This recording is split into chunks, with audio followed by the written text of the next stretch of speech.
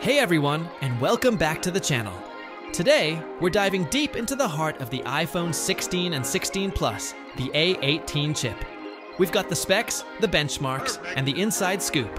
Let's break it down. The A18 is Apple's latest entry in their A-series processor lineup, and it's a powerful one.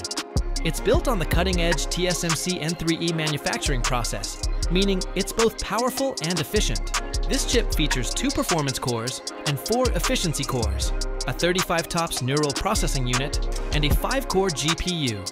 It's typically paired with 8 GB of RAM, giving you plenty of memory for demanding apps and multitasking. The core configuration allows for a great balance between performance and battery life. The performance cores handle demanding tasks, while the efficiency cores take care of background processes and less intensive workloads.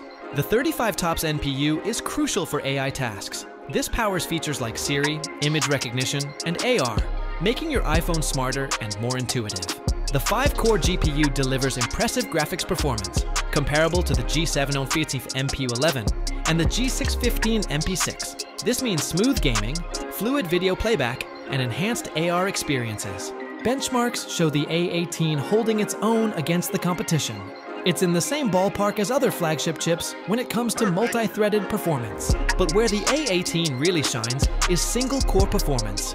It's so powerful that it almost matches the significantly more power-hungry Apple M3 chip. This translates to incredibly snappy app launches and a super responsive user experience.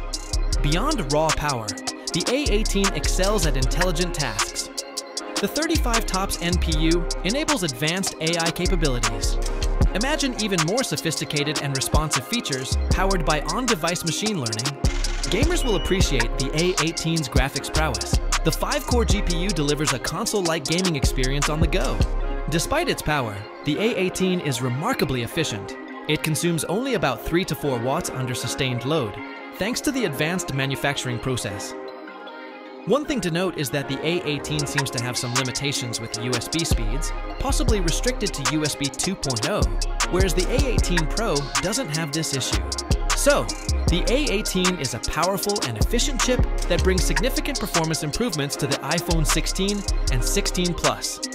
It's not just about raw speed, it's about intelligent performance, enabling a wide range of features from AI to gaming. What do you think about the A18's capabilities? Let me know in the comments below. And don't forget to like this video and subscribe for more iPhone 16 updates. This has been D from DLog TV. I'll see you in the next video.